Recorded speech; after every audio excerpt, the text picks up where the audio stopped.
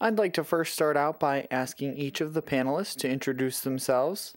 They are, of course, here for a reason. They are each experts in their respected fields, and so I'd like to ask you all to introduce yourselves. Hello, I'm Dr. Michael Stein. I am a professor here at RIT and TID. As well, I am a practicing attorney. Before I came to RIT, I worked for the National Association of the Deaf, the NAD. There I was involved in a variety of different cases. Some suits involved hospitals not providing interpreters. Currently I'm working with the NAD and my own law firm suing a medical school in Nebraska that just recently went to trial. I've also had some experience pursuing state boards of pharmacy, and I'll explain more about that later. So I've been involved in a variety of different cases involving people who are deaf wanting to pursue medical careers. And I'm excited to be here. Thank you. Deaf and hard of hearing professionals' involvement in the healthcare field is a relatively new concept. It is our hope that they tackle the world's future problems. Thank you, Michael, for all your past contributions. And next we have Tiffany. Hi, my name is Tiffany Pankow.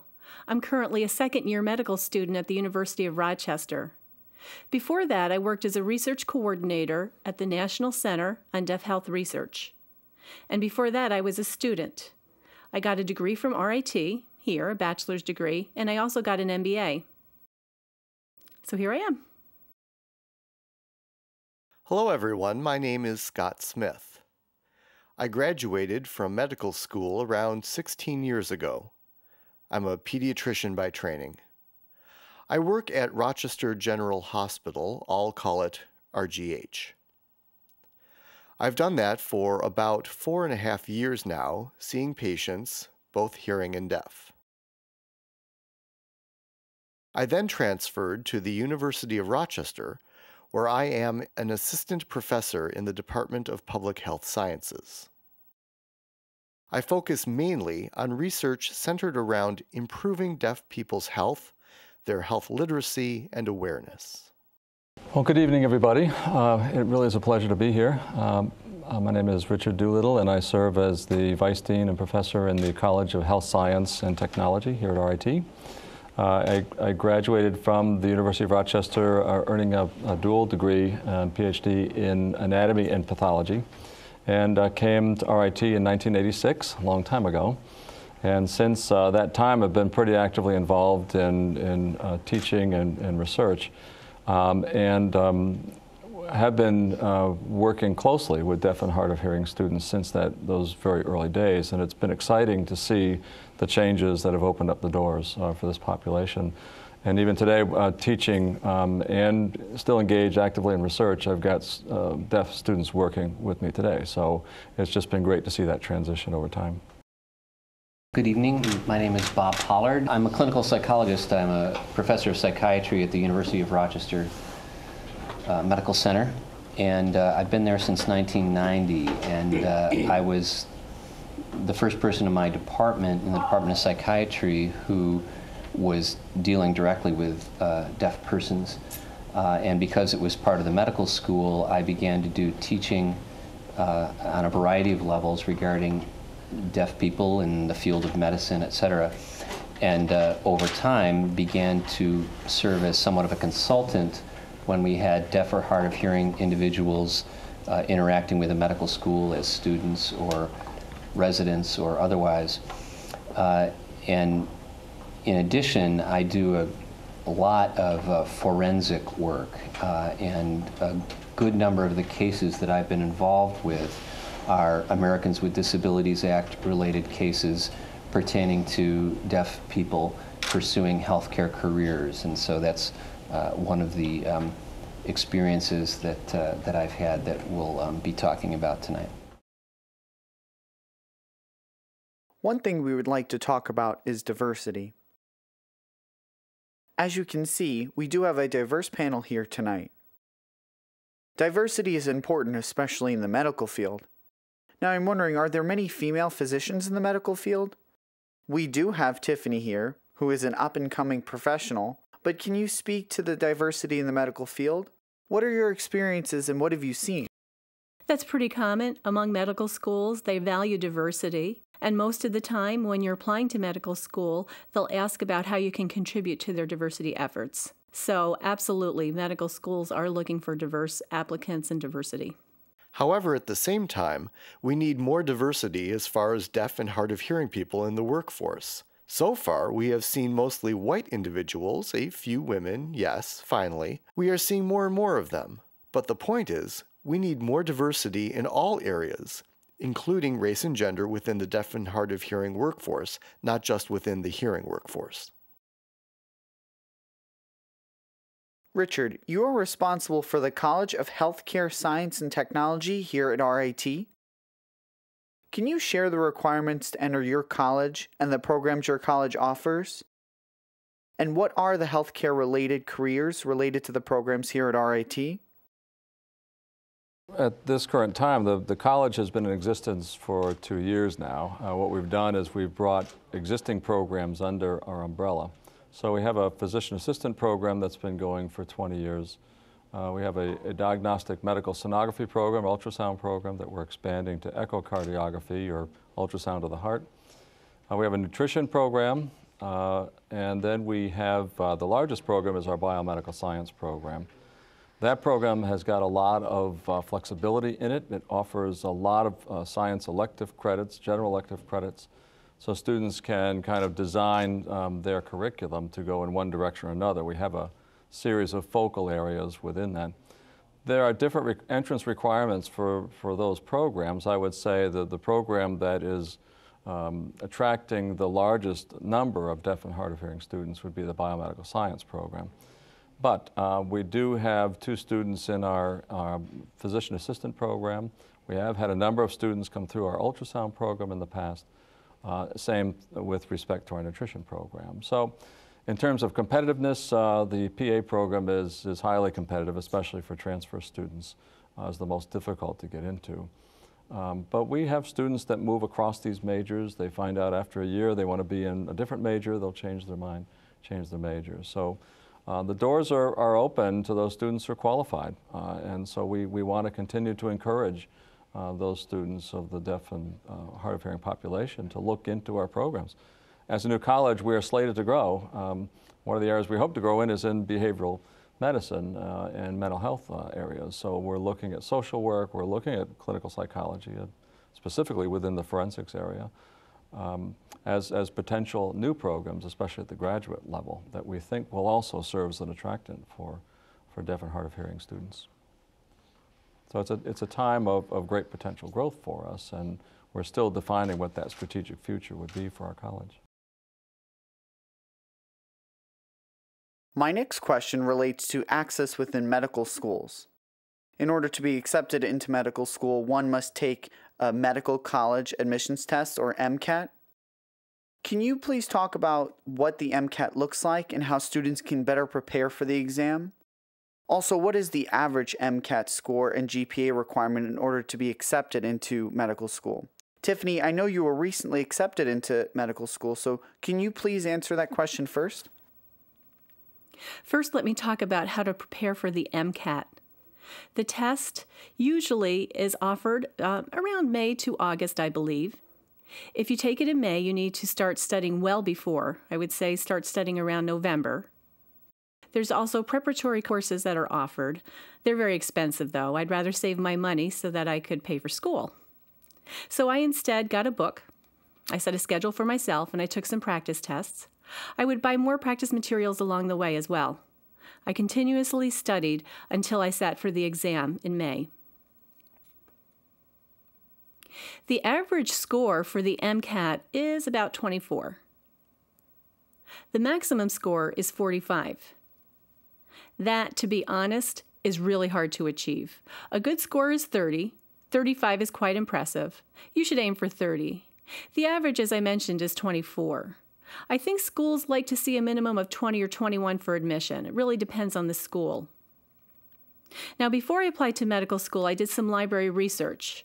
There was one publication the MSAR, I think. I can't remember the acronym right now, but it was from the American Association of Medical Colleges. Yes. They publish this publication annually, and they publish the average MCAT scores and the average GPA scores for each medical college. Some were more competitive, some were more flexible. At the same time, I was able to compare public versus private schools. There was a lot of information that I could use from that publication, and from that research, I then narrowed down where I wanted to apply. Clearly, you can't afford to apply to every medical school. As far as GPA goes, 3.0 is the minimum, 3.5 is much better, and 4.0 is great. But a minimum of 3 I would recommend. For that type of really big exam, you have to be preparing far in advance. You can't just start preparing last minute, obviously. There is so much information included in these tests. You really have to try and understand the concepts, not just memorize information. Memorization does have its place, yes, but the point is to practice reading exam questions. I would say I took over 100 practice tests, and I think that really helped me to experience the flavor of the types of questions and how they were phrased. Really, the point is to understand the concepts. Be able to explain in simple words what the point of the question was, and why did they ask that question. Just trying to understand the underlying concept, like you were trying to explain it to your mother or grandmother, for example. Try to envision that, and you should be successful. Then, if you have any questions related to that specific concept, it may improve your chances to get the right answer. But really, the point is practice. You have to take a course.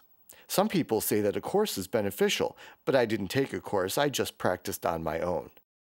Just 10 different books to read and study over and over until I got used to the time limit imposed by the exam. Can you talk about some of the challenges that you have faced transitioning into medical school? You need to set a rigorous schedule for yourself and ensure that you're studying basically every day. At the same time, it's important that you have balance. You can't study 100% of the time, you go a little crazy. So you want to show your family and friends that you still care about them and make time for them. Balance is a huge part of it. As far as the material goes, the information can be overwhelming at times. I just took a 2-week intensive course, so I'm still getting used to discerning my needs.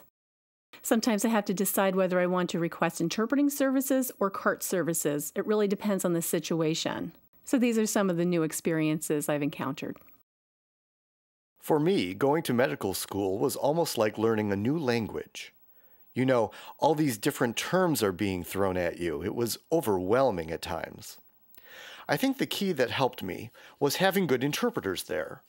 Interpreters who were willing to work with me as a team. There would be 2 interpreters at the same time.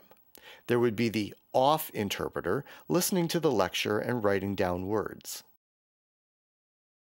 If there was a term that was used where they didn't know a sign for it or what that word meant, the off interpreter would write it down, and then after class or at the end of the day, the 3 of us would meet together and discuss what the words meant and bring a medical dictionary to look them up in. Oftentimes, words were divided into their root words, their suffixes and prefixes, and then we would make up a sign for each part of the word and then combine them. For example, hyper meant high, and that would be one part of the word, high. Or hypertension, high pressure, high blood pressure. Anytime the interpreter heard the word hyper, automatically they would know, that means high. Or hyperthyroidism is another related example. That was a big challenge, learning a new language. Scott, you make some great points that lead me to my next question. I know that we have experts here on the panel who have worked with deaf and hard of hearing people transitioning into the medical field. My question now relates to the legal aspects. So Michael, as an attorney, you have been involved in some cases involving litigation relating to students trying to get access to education and get access services in medical schools. Can you share some of the information in the cases you participated in? Certainly. I'll comment about a few of my cases. Before this, I'd like to emphasize that most people have had very positive experiences when applying to medical school and to graduate school.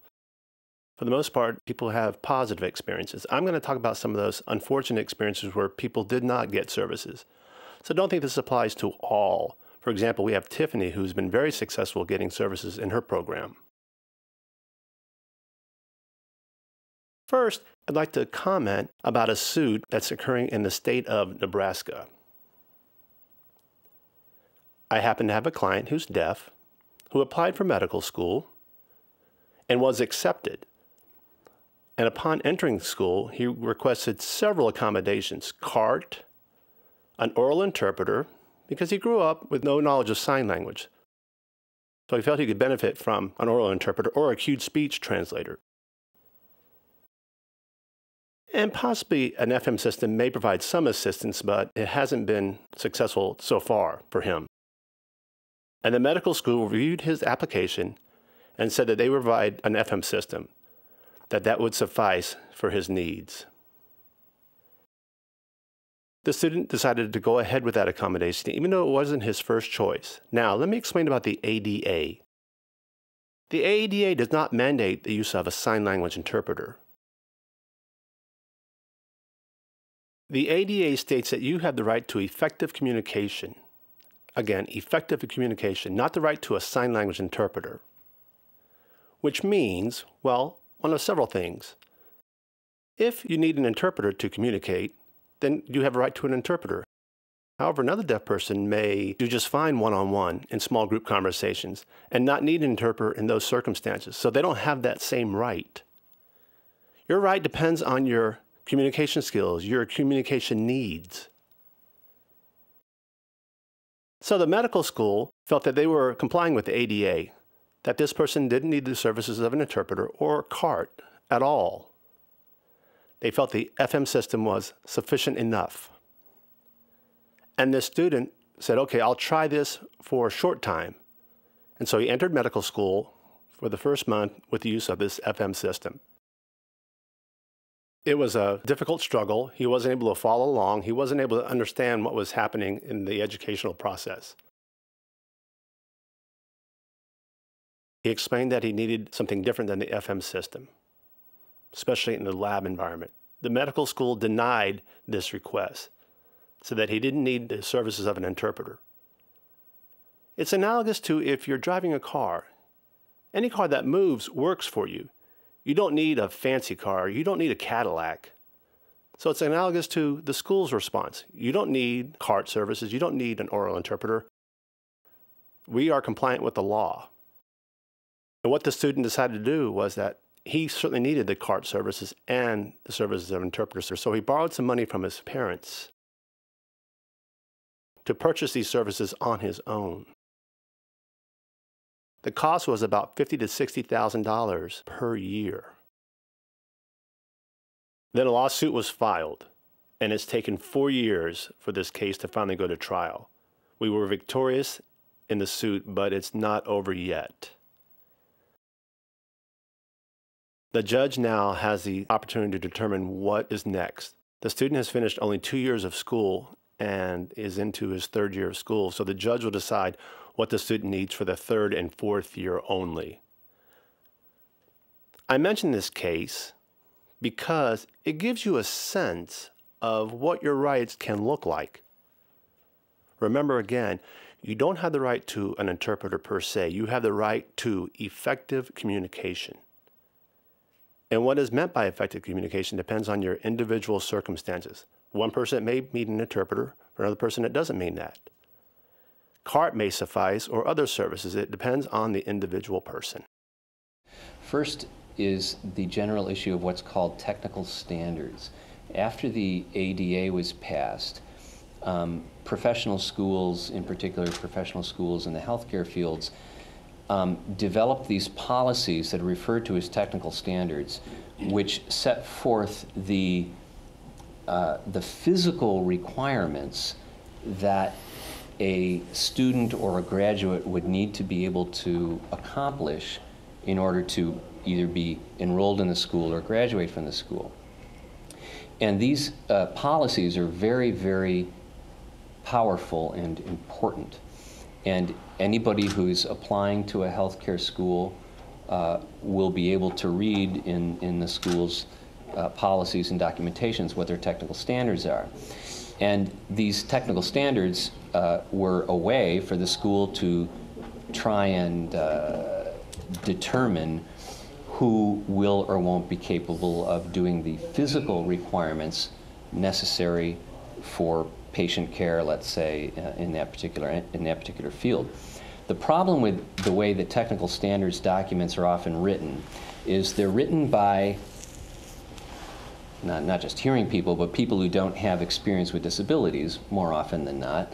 And so they, as they think about how to write these policies about what you have to be able to do physically, they'll often think, well, what would I, as a, let's say, hearing person who doesn't use a wheelchair or has no visual problems or any other type of disabilities, how would I try to accomplish the things that are required in our program? And so, unfortunately, these standards are often written in what I refer to as an organic way, meaning a physically focused way. They'll say you have to see this well to be in our program or graduate from our program, or you have to hear this well to be able to enroll or graduate from our program. You have to be able to lift this many pounds, etc. In contrast to that philosophy, this organic, strongly physical focused philosophy, a very rare number of healthcare schools will write these standards in a way that I agree with, which I refer to as a functional manner, in which case they don't dictate the amount of sight or hearing or lifting ability you have to have, but they simply say what you have to accomplish, such as you have to be able to detect a heart murmur, or you have to be able to detect a lung sound, or determine a broken bone in an x-ray. The point being that they don't say how you have to do it, whether it's through your hearing or through your vision or through your legs or what have you, but they say you have to accomplish these things for your patients. And how you accomplish those things, whether it is through your hearing or through a stethoscope that many deaf healthcare professionals use that may show its output on a visual screen, it doesn't matter. You just have to accomplish these physical things. You have to accomplish these functional things for your patients. And in a number of the lawsuits I've been in, it's this issue of technical standards being written in an organic way versus a functional way, which becomes a focus of what's wrong with the particular school's policies. There's a number of other things that I could mention that come from my experience in these lawsuits. I'll mention them briefly. First of all, would be the issue of how a school deals with reasonable accommodations during the didactic or classroom portions of training compared with the portions of training where you begin to interact with patients. In my experience in these cases, a number of schools will feel comfortable providing reasonable accommodations for the classroom didactic portion of a student's education, but as soon as they start dealing with patients, or that time in their education arrives, the faculty of the school become very frightened about whether or not a deaf individual will be dangerous, shall we say, in serving patients, and that opens up a number of other concerns that have to be addressed, unfortunately, after the student has already been enrolled. Another issue that's important in these cases is that many schools who are worried about a deaf individual taking care of patients will hypothesize about some long-term future situation where the deaf individual is out there in independent practice and some strange situation might occur where they don't hear something and the patient is in danger, etc., when in reality the legal, and Michael will of course correct me if I say anything wrong here, where the legal issue at hand is what's happening in school. The legal matter is what safety issues or legal issues, etc., pertain to your school education, not some strange situation 10 years from now when you're in independent practice in the middle of Alaska and you can't hear something.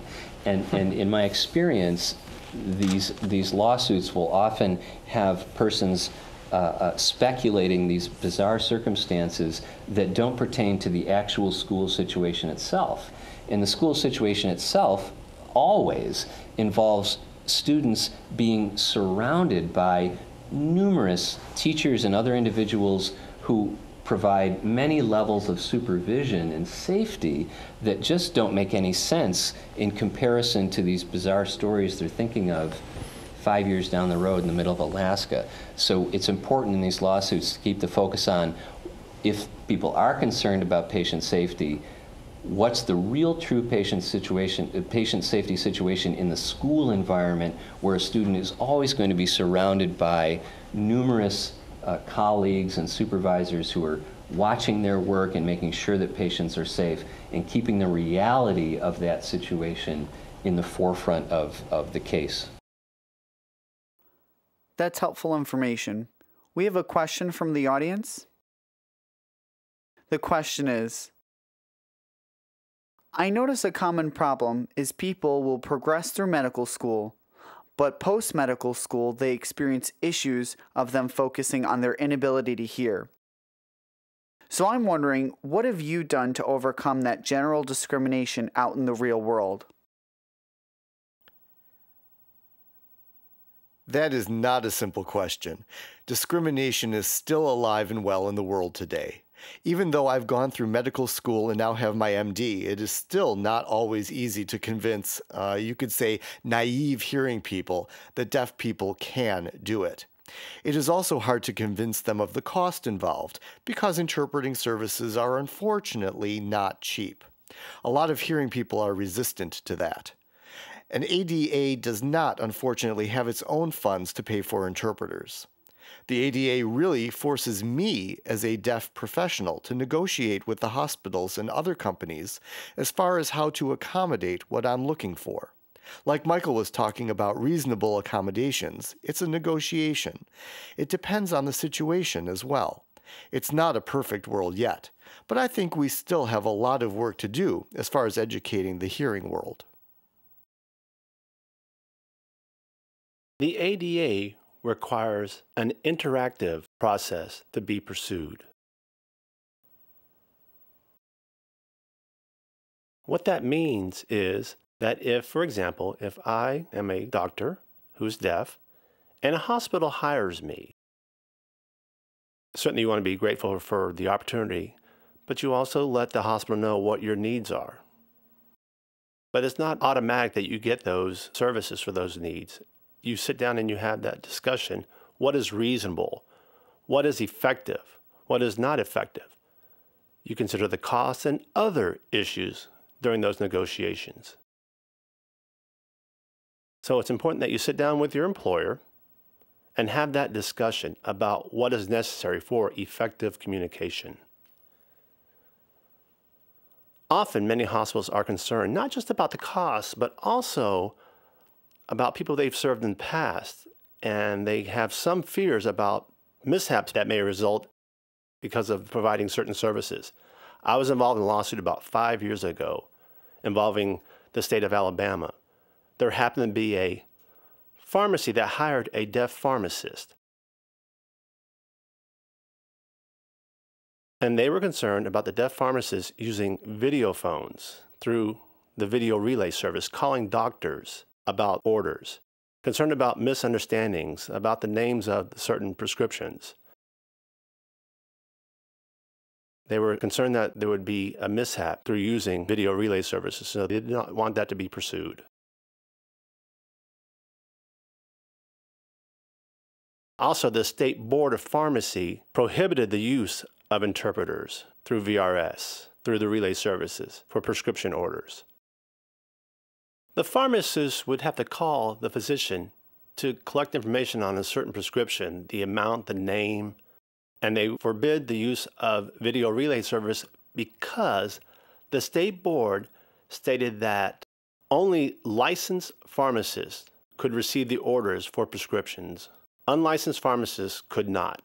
That was just a general rule. And as a result, the state board saw the use of an interpreter through the video relay service as not being a licensed pharmacist.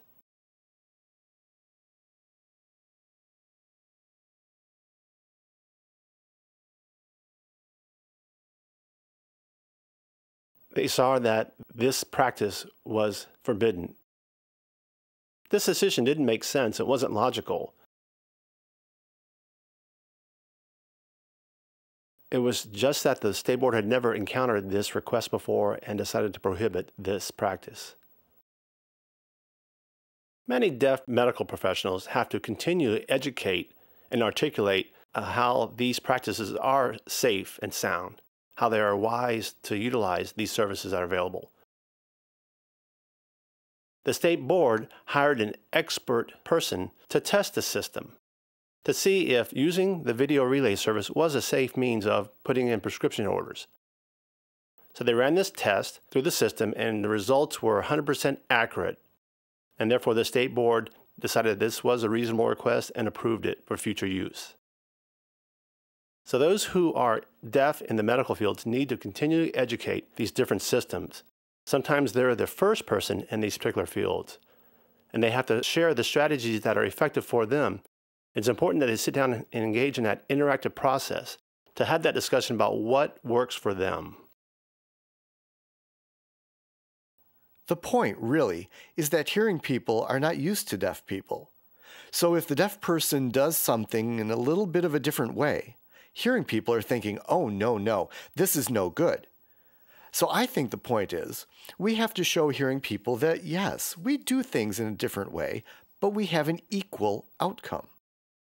The result is still good and equivalent to a hearing person's. Understand, we do it in a different way, but get the same result. I think the key point is the outcomes. Stop focusing on the process. Don't get caught up on the process. Instead, focus on the results. I think it's true and somewhat unfortunate that deaf and hard of hearing individuals who, especially those young people who are still in training, are going to have a lifelong burden of being a teacher to hearing people. On the other hand, if you have intermediaries, whether they're faculty who understand you, etc., who could sort of play some of that educational role on your behalf so that you don't have to add that burden to all your studying and everything else you're doing, that can be very useful. I often play that role in the medical center where when they're anticipating that a deaf or hard of hearing person is going to become a medical student or an employee or a resident or whatever in a given department. I have this canned lecture that I do where I get invited to, in a very actually nice way, kind of a hearing person talking to hearing people, where they can let their guard down a little bit and ask stupid questions if they want to ask stupid questions and not feel so defensive. And I always ask the deaf individual who we're going to be talking about, do you want to be there with me as we do this or do this together, or would you rather I do this without you present? And actually more often than not, the deaf person will say, no, actually I'd rather you just do it without me there, so that people can feel more comfortable to ask dumb questions or express their fears, etc. And I have found that, and I think others that I've worked with have found that very effective. So that's another possible choice that sometimes could be made. What resources are available for deaf and hard of hearing individuals who are out in the medical field? Are there any professional organizations or resources that they can take advantage of? There is an association for medical professionals with hearing loss. It's called the AMPHLA. Look at their website. There's a lot of useful information there, a lot of technical information as well, including stethoscopes, assistive devices, things that you can use in conjunction with a hearing aid or an implant. It's impossible to give a good answer to that question. It depends on the individual communication needs. How they do one-on-one, they may do just fine without an interpreter. However, if their first language is ASL and they can't speak for themselves, they have a difficult time lip reading, that circumstances may require the use of an interpreter. So it depends on the individual communication needs and skills. If an interpreter is requested in a medical appointment and is denied, they determine that there isn't a need for an interpreter and a communication mishap occurs, then that's a different situation. My dream would be that we could all work together to change the ADA in order to have the government be able to give funds to cover the costs of accommodations. I say that because in that way, we don't have to go through these negotiations with hospitals, with offices, with private practices. If I apply for a job, they can just hire me, and they wouldn't have to worry about the extra costs. So to me, I feel that that would really level the playing field for all of us, regardless of our communication needs. But unfortunately, the ADA was written over 20 years ago, and really there were not many deaf people involved with the writing of the ADA. The ADA is for more people with general disabilities. So I think before that happens, what can we do? Educate, educate, educate. Get the word out there. We need to share our experiences with as many people as we can so they understand why. You know, regardless of having a good quality education, good job performance, it's still hard for us to find better employment sometimes, largely because of costs. And still, that focus on our ability or inability to hear. Sorry, I don't have an easy answer yet. Thank you. I certainly agree that costs are a big issue and probably the hardest to resolve. But another subset of discrimination is simply attitude and fearfulness and ignorance about a hearing person thinking, how could possibly a deaf person do X, Y, Z healthcare occupation? And I think that is an easier problem to begin to address. Certainly, in my experience, talking to hearing people who otherwise didn't know about the Association of Medical Professionals with Hearing Loss opens their eyes to, oh, really, there's such a thing? Or explaining about deaf medical doctors I know and deaf nurses I know and deaf psychologists I know that I can talk about when I'm at trials or whatever, or educating facilities. Oh, really? We've never heard of that. And so simply explaining that these things are possible can be very helpful. And I try to sometimes compare it to, can you imagine 100 years ago or even less when there were no female doctors? Or the idea, the crazy idea that we could never have a female president because she'd have PMS or something and start a nuclear war. We have to work on changing attitudes, and the best way to do that is to show that there are more and more deaf people in the healthcare professions, and that there are organizations which support them, and there's technologies which are constantly improving, which make hearing loss less and less of a problem in terms of taking care of patients regardless of what profession you may be in. You may feel frustrated, dejected, and sometimes as a result decide to give up and pursue other careers. I encourage you not to do that. It is a hard and difficult journey. Your fight is well worth it, not just for yourself, but those who follow in your footsteps. You are the pioneers. You're opening the doors for future deaf people. I'll give you an example. When I attended law school, my law school asked me what services I needed, and we talked about the use of CART. And my lawyer asked me what I thought about that. And I'd learned that the person prior to me fought a battle for 2 years trying to get CART services. And as a result, the policy was set up where I had access to CART services. Everything was ready for me. and I owe a great deal of gratitude to my predecessor.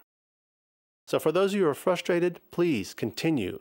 Fight those battles for yourself and for those who will follow in your footsteps. I wouldn't advise you any differently than I advise any other student. I think we're at that point now, and certainly this is the culture that we've created within our college, which is we help students pursue their goals and their dreams. And I think that it comes down to what do you want to do? And the worst news I can hear from a student is, well, I really want to do this, but I'm afraid that they're not going to be able to support me. And well, we don't know that. You've got to be able to put yourself out there and to go forward confidently with the skills that you've created to pursue the career and the program that you want to pursue. And it's not without challenges. I was telling Michael about a student who's applying for dental school, and he ran into clear cases of discrimination, but he's still working at it. And now he's got an early interview at the University of Maryland for dental school. And he's incredibly talented and very driven on what he wants to do. And I think it's those kinds of people that kick the doors open. They don't give up because they know what they want to do with the training they've got, and they just stay after it. I think that's a very important point. If a student has experienced discrimination, for example, in the process of applying for graduate school or medical school, or after they graduate from here, what are the appropriate steps a student can take instead of just giving up or saying, ADA gives me the right to accommodations? What do you recommend from a legal perspective? Or Tiffany, as a current student, is there anything you'd like to share? Oh, I agree. That cost, which we've all been talking about, are a factor. I face that experience where I've been wary of the costs involved. I was encouraged to request interpreters only for the time that I've needed them, maybe for an hour or less than that, where an hour seemed reasonable. But then I started thinking about why they were forcing me to limit myself and how many hours I had interpreters for. That was my experience last year, and I felt really conflicted about it. But now I know who I can talk to and who I can trust and who I can ask for advice. Luckily, I spoke with the right person in my case, and they knew who to talk to in turn for me. And I'm fortunate that the University of Rochester has a great team of interpreters already. Maybe, Bob, you were involved in that, I'm not sure. You really don't have to worry. Talk to the school, educate them about what they can do, make sure that the school does not limit you in whatever you need interpreter-wise, and clearly for classes you need interpreters, that's pretty black and white. But also outside of class, at informal gatherings, interpreters are important too, and they really do need to learn about that. So it's important that you talk to the right people and not just have a visceral response and get upset. Think about it more rationally and think about who you can talk to about it.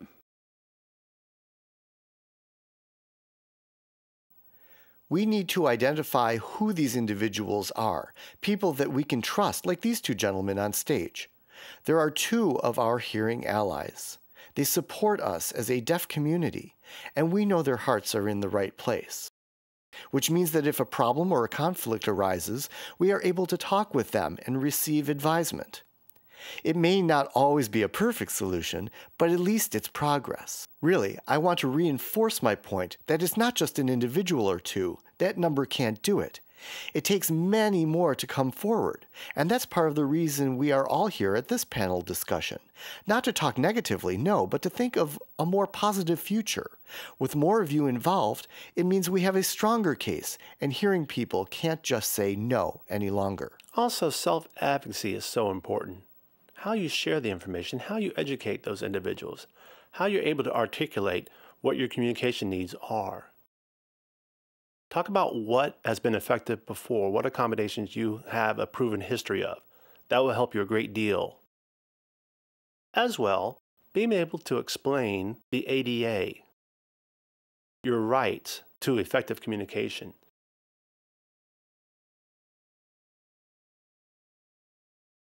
You should check out the website.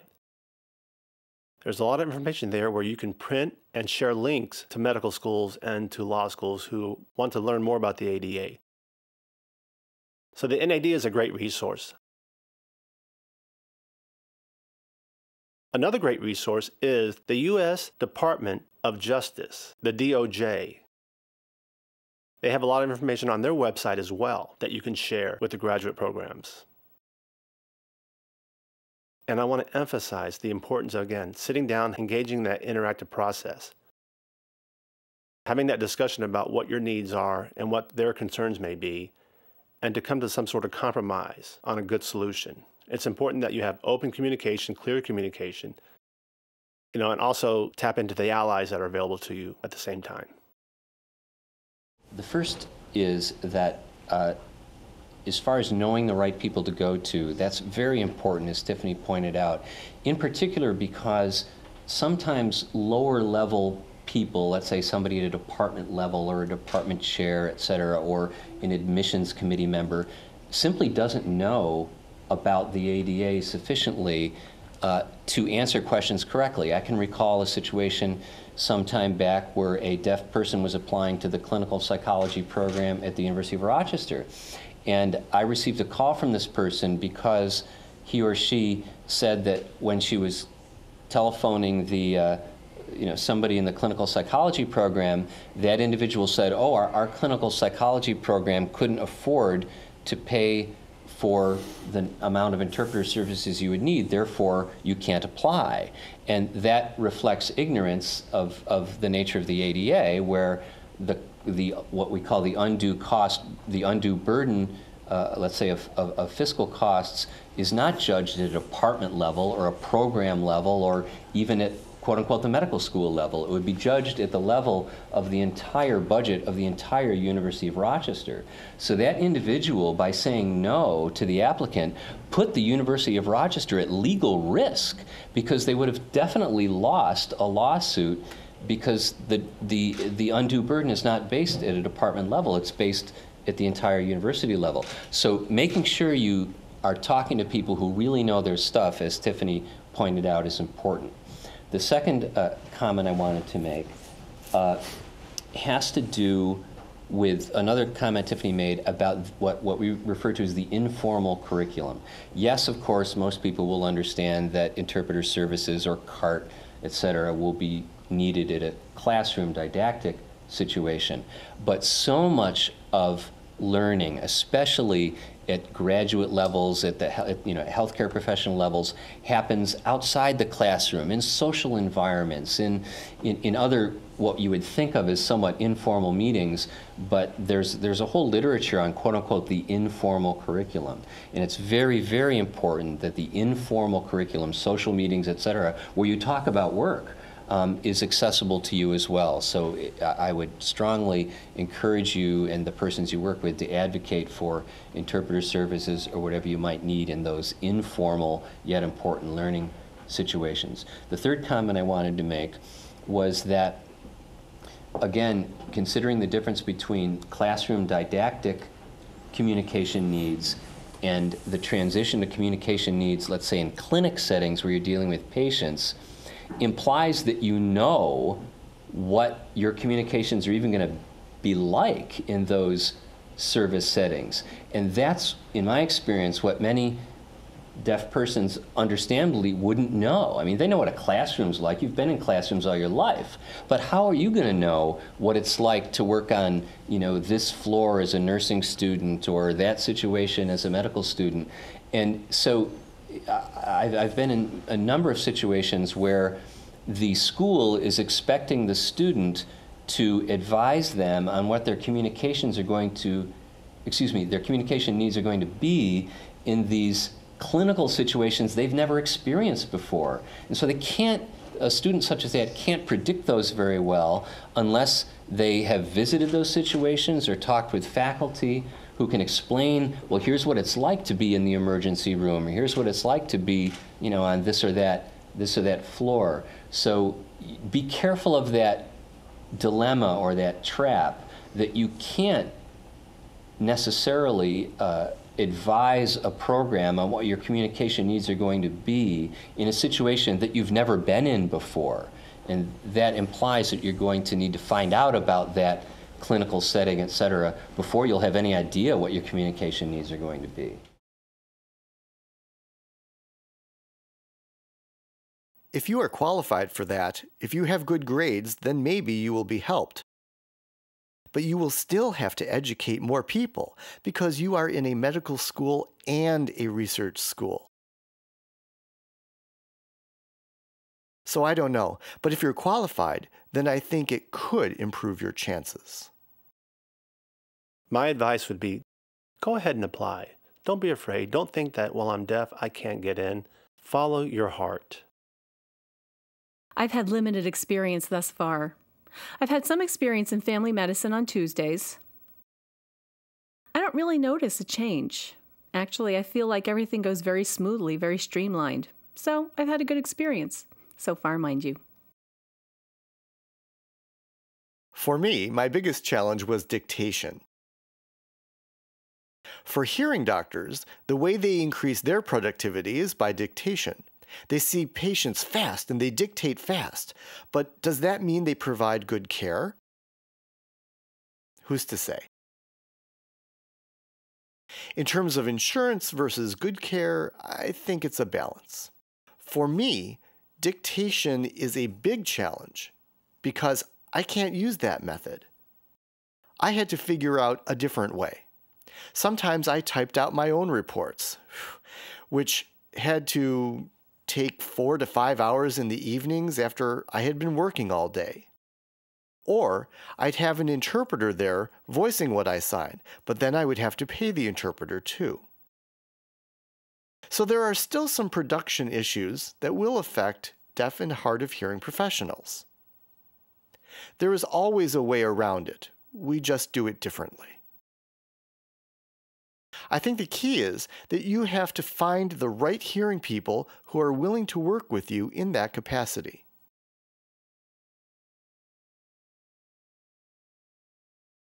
The world of medicine has changed a lot in the past 20 or 30 years. In the past, we had fee-for-service, which meant the patient would pay the doctor for each visit. Very straightforward. Now that insurance got involved, there is a certain dollar amount that is applied maybe for a 15-minute chunk of time. And that if you take longer than 15 minutes, as a doctor, you are told, too bad, they won't add any more funds for reimbursement. Even if the result is better care for the patient, the insurance company unfortunately has their own system. Their own way that they judge value for service, and that's really based on hearing people's ideas, who are very productive, very individualistic, and based on speed, seeing a lot of patients. Insurance companies are following that business model. They are trying to maximize profits, of course, being the business they are in, so we will always have issues with that model. What are some of the technological advancements that you have seen thus far? For example, Dr. Chris spoke about the electronic medical record system. So what are some advancements you have seen or even see down the pipeline that could help support deaf professionals and practitioners working in the medical field? I remember in the past, doctors would have to wear masks that would make lip reading difficult. But now we have see-through masks. Advancements like these not only benefit deaf individuals, but also in turn benefit hearing individuals as well. What other advancements have you seen in the last few years? I use a stethoscope that connects directly to my implant, but there are other options as well where you can have a visual display. I haven't used that. I don't know if you'd like to talk about that, Scott. Yes, I did. I can speak to that. I have used a visual display that connects to a stethoscope, and it's a real-time wave that represents the sound of a heart. There are 2 normal heart sounds that we can expect to hear, and I can see those visually on the display. If there is a murmur, there will be an extra wave that shows up, visually displaying the murmur. I think it will be important in the future to have a device to display lung sounds. We don't have something perfected yet to identify lung sounds, but I have heard someone mention a tactile device that is placed on the patient, which increases the sensation felt. I'm lucky as a pediatrician because children have thinner skin, and so it's easier for me to palpate and feel what it might sound like. This is true for some, but not all children. It depends. Some children are a little bit bigger too. Some might have asthma. They're suffering from a wheeze. You can't always capture that. The point is, in the future, hopefully we will have more technology like that. It'll make jobs easier for deaf and hard of hearing people, regardless of the medical field they are in. I'd like to thank the panelists for their wisdom they've shared tonight. I hope you've all found this information helpful. I'd like to thank you all for joining us this evening. We do plan on having future panel discussions on various topics throughout the year. Hopefully you can plan on attending. And I'd like to once again thank our panelists.